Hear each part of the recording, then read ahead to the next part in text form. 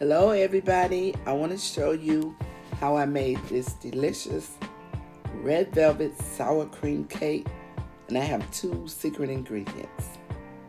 So here I am.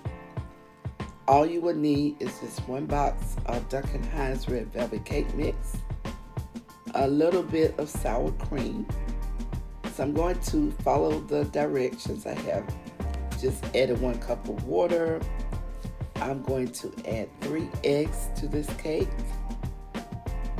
and I'm going to put 1/2 cup of sour cream.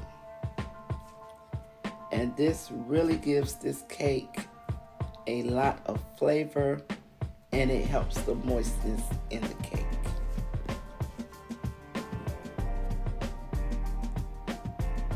So next I'm going to add 1 cup of oil to this cake. And it's just regular vegetable oil. So now I'm just going to mix it up. Make sure everything is incorporated well, your eggs, your sour cream, and your oil, and everything else that's already in it. So this is my next secret ingredient. I'm using 1 teaspoon of cake batter extract. This is really good, guys. I hope y'all get to try it. I found it in the Food Lion.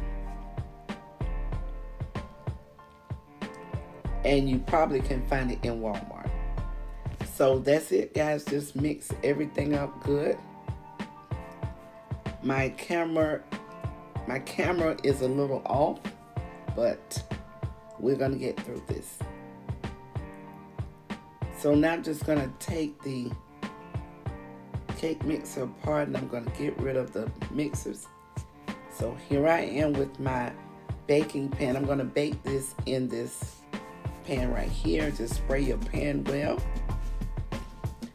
My oven is already preheating. I'm gonna bake this on 350 degrees. And I let this cake bake for about 45 minutes. Because it's a 1-pan cake and it's in a smaller pan. I think this is a 8x8. So just make sure you put all your cake mix in the baking pan.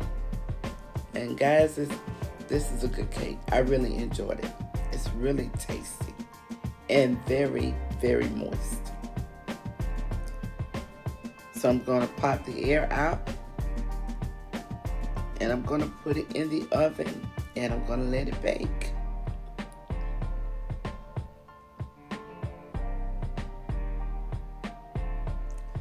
And here we are. I just took it out. I'm going to let it cool. I have it sitting here on the stove, but I am going to move it. So now that my cake has cooled, I'm going to wipe my plate. And I am sitting down, guys. I had a long day today. Plus, I'm baking another cake as well.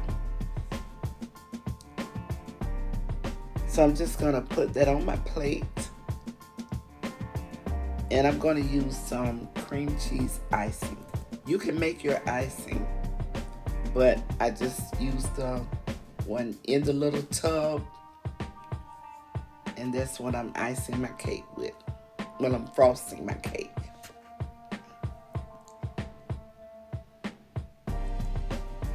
So I'm just going to continue frosting it. And I put some on the sides. And I just finished it. And I cut a little piece off the back.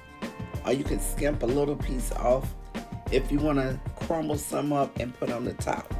You don't really have to, but I just think that it helps it look pretty. So now I'm going to cut it.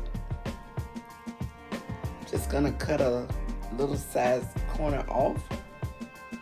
And when I tried it, I was really surprised. I like red velvet, but this just made me really love red velvet cake.